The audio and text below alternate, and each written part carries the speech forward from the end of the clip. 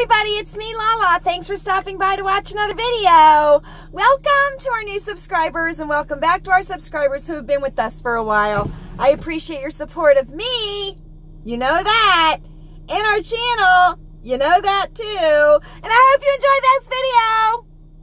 You know that too, because you're smart cookies, aren't you? You are. Whew, let me tell you something. I'm getting a little bit warm, Val. Getting a little bit warm. So, happy Thursday, everybody. It is Thursday, September 7th, 2017. Even in my wackadoodle mind it is, and I'm like 99.9% sure that that's the date today. I hope everybody is safe and well. Oh my goodness.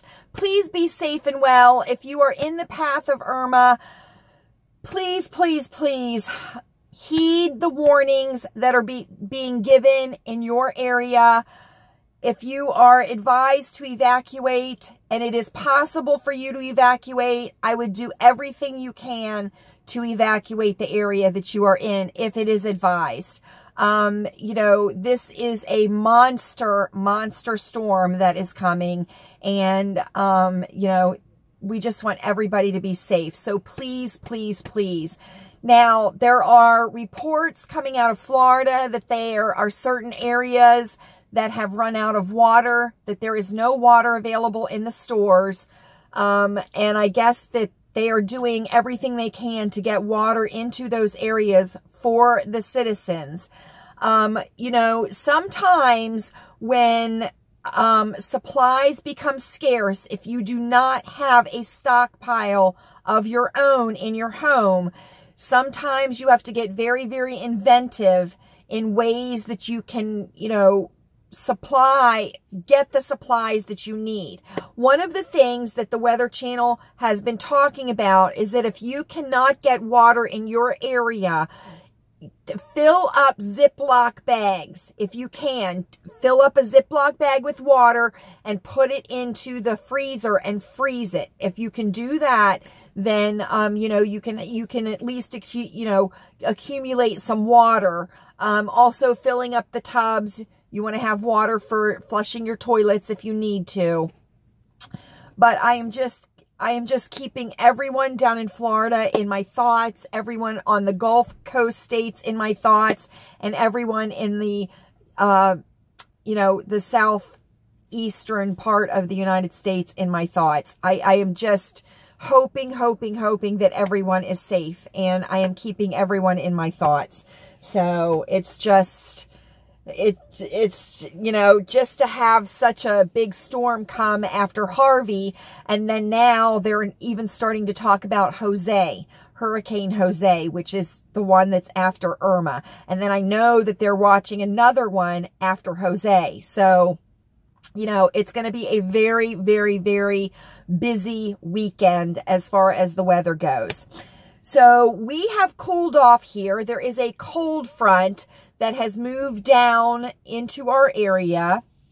So it has cooled off quite a bit.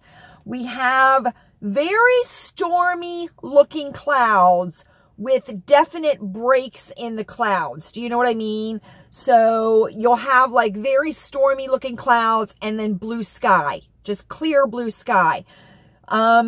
This morning, it was very, very interesting because when you looked up in the sky, the clouds were going by very, very fast, very, very fast. And, you know, you could tell that the wind was really blowing high up in the sky.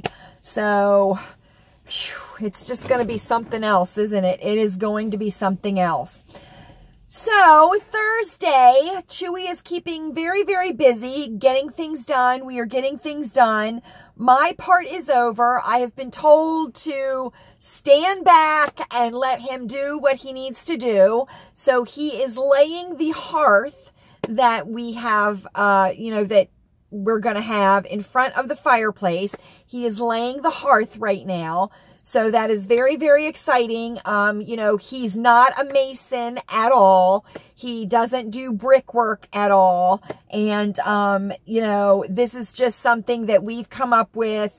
And he has talked to his father You know, my father-in-law used to build houses back in the day.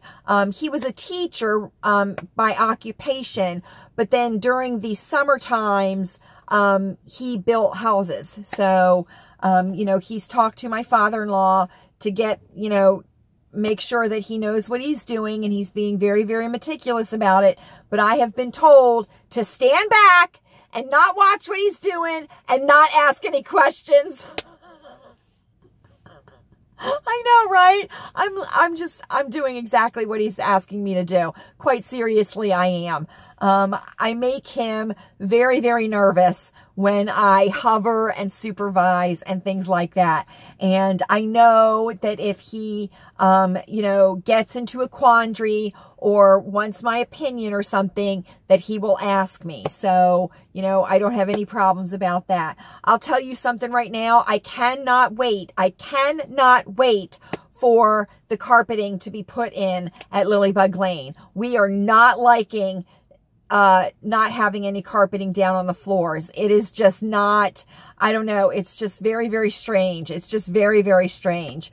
The cats are doing okay. They're a little bit stressed out, you know, because it's very odd to walk on the floors without carpeting for them in certain rooms of the house. But I told Chewy, because, you know, we're getting the downstairs done first this year, and then next year we will be getting the upstairs done.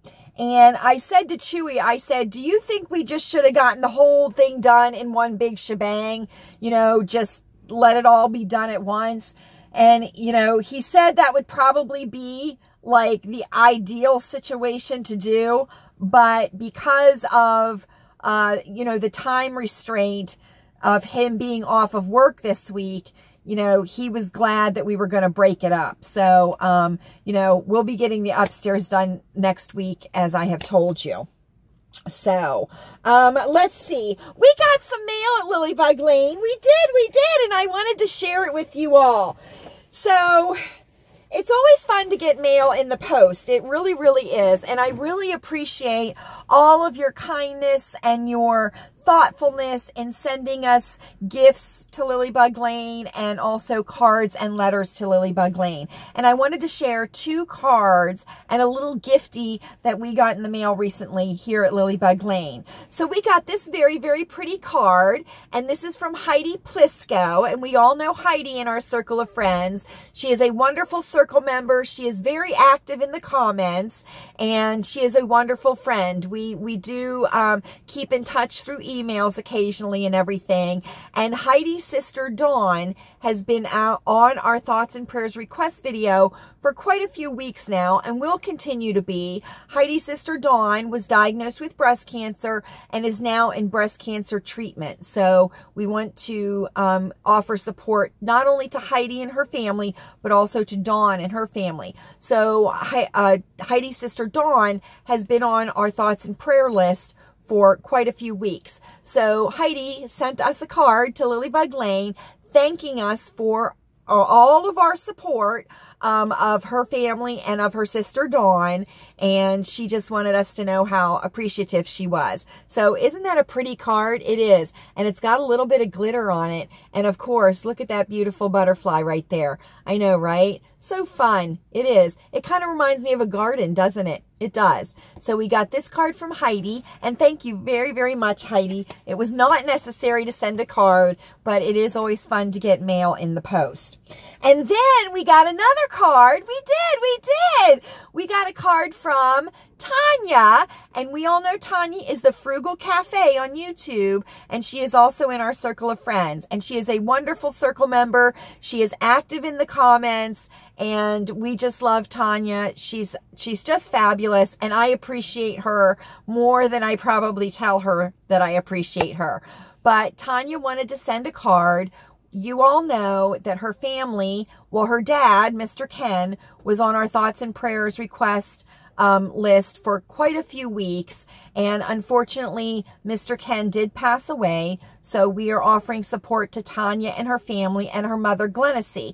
And Tanya wanted to send a card to say thank you to all of us here at Lilleybugglane for offering our thoughts and prayers to her father when he was ill, and also now to her and her family and her mother also. So Tanya sent a very nice card too, and that's really pretty too. And it does have a little bit of glitter on some of the leaves there, but isn't that nice and autumny? It is autumny. Is that even a word, Tanya? I don't even think that's a word. And then of course on the back, look at that little acorn. I know. And then Tanya, so Tanya loves stickers and Tanya loves the washi tape, okay? And who doesn't love a good washi tape, and who doesn't love good stickers? I know, right? And I think I'm going to have to open this in order for you to be able to see, because there is a plastic wrap on it and it'll make a glare. So I'm going to go ahead and open this. So Tanya and I have formed a very nice friendship, you know, through our channel and also through emails and stuff. So, you know, we do keep in touch like that. And one of my favorite things, and you all know this, is keep calm and carry on. And I think that it's a mantra that we can all use throughout our lives, even in our daily lives. But, you know, it's just something that is very, very soothing and calming to keep in your mind. We all know the history of the phrase and everything, but Tanya gifted me with washi tape that says, keep calm and carry on. I know, right? How fabulous is this? So fabulous! I know, right? Now, let me tell you, I have quite a few of this phrase in a couple of different, what would you say? A couple of different ways at Lilleybugglane. You know, I have the decal on the wall there in the Butler's Hall, and that is our screen for our Thoughts and Prayers video every week. I also have a big poster that is a reproduction of the one that was done in the 1940s during World War II. I have a big, it's red and white. It's very, very like, wow, you know what I mean? That I will be putting up. That was a gift from Chewy. I also have, Louise has in her room a little card that is purple and white that says keep calm and carry on. And that sits right by her bedside, on her bedside table. And then I have I have a magnet that says it. So it's in little places around Lilleybugglane. You know what I mean? Not real obvious places, but when you look, you see it. Or when you need to look, when you need to see it, you see it, if that makes any sense at all. So I think this is just absolutely fabulous. And thank you so much, Tanya. You should have heard me when I opened this and saw what it was. But thank you for your lovely, lovely, both Heidi and Tanya, for your lovely, lovely cards, for your lovely, lovely letters in the cards. I appreciate it very, very much. And we here, and I know all of our circle members are more than happy to offer you and your families support and friendship. You know, that's what we're here for, to help each other through, right? Right, I know. So, thank you very much to both of you. So, nothing going on tonight. So, we only have activities at Lilleybugglane as of right now on Mondays and Wednesdays so far. And then, you know, Louise bowls in her league on Saturdays, and that starts this Saturday, her fall and winter bowling league. So those are the only things that we have going on at Lilleybugglane right now. You know, it's just pretty routine for us. I did want to tell you, Cheryl Coyote, who is a circle member and a fellow YouTuber, her channel is Cheryl Coyote. She posted a really, really good video earlier this morning about preparedness. And there is a website that she gives in her video about life preparedness and disaster preparedness. So if you want to go visit her channel, Cheryl Coyote, and look for that video, I think it's called My Life in a Box, I think is what it is. Certainly look at that, because she does give out some very good information, and there are some very good links in her description box. So want to let you all know that too. Now, Cheryl lives out in the foothills of California, so they have to deal with wildfires a lot. You know, no matter where we live in the United States, there are certain, excuse me, certain conditions or certain weather conditions that, you know, we all have to prepare for. So, you know, it's not only the people that are on the coast, or it's not only the people that are in the Gulf. You know, we all should be ready for things that happen in our area or could happen in our area. And, you know, so it doesn't really matter where you are in the United States. So I think I'm going to cook goulash tonight for dinner. I know, right? Goulash tonight for dinner. I think I'm going to do that. And it's just elbow macaroni. It's ground beef with onions and peppers and mushrooms. And then I think I'm going to put some, a can of chopped tomatoes into it. And then, of course, the cheese on the top, which is the best part, right? I know, right? So Louise is already upset about Dancing with the Stars. It hasn't even started yet, and she's already upset about it. I guess they've released the cast of Dancing with the Stars this year. I don't know exactly who's on it. I know there's some YouTube girl that's on it with a violin. She's really Lindsay Sterling or something. She's on it. I know Terrell Owens is on it, which he was like a football player. He might still be T.O., I think is what they called him. And then Barbara Cochran from Shark Tank is on there, which I think is a little bit hilarious. I mean, come on now. You are a multi-millionaire. What are you doing on Dancing with the Stars? I mean, you know. But anyway, she's going to be on it. I love her haircut, though. I love her haircut. And then I heard that one of the, you know those twins that are on HGTV, the Scott brothers? One of the Scott brothers and his wife, I believe, is going to be on Dancing with the Stars, and they're going to be dancing with different parts. You know, he's going to be dancing with the female person, dancer, and she's going to be dancing with a male dancer. But I believe they are on it as a couple. So anyway, and I think I heard Cheryl Burke is coming back too. But let me tell you something. Louise is already upset about it. She said, I didn't know this because I'm not keeping up with it very, very well, but that there's only 2 weeks left of Big Brother. I know, right? Only 2 weeks left of Big Brother. Now, don't forget, is it September 26th that This Is Us starts back? Now, if you are not subscribed to the This Is Us channel on YouTube, subscribe to it, because they're starting to release little digital exclusives and things like that, and doing recaps on certain characters and things like that. So I think I might binge watch season 1. I think I might binge watch season 1. So anyway, I have a lot of shows that Chewy DVR'd for me on the 31st that were tributes to Diana, and, you know, shows about Diana and everything. And today was George's first day of school. I know, right? He looked so cute. He looked a little bit scared, but he looked cute. And of course, William took him to school today because Kate was not feeling well. So, but he was so sweet.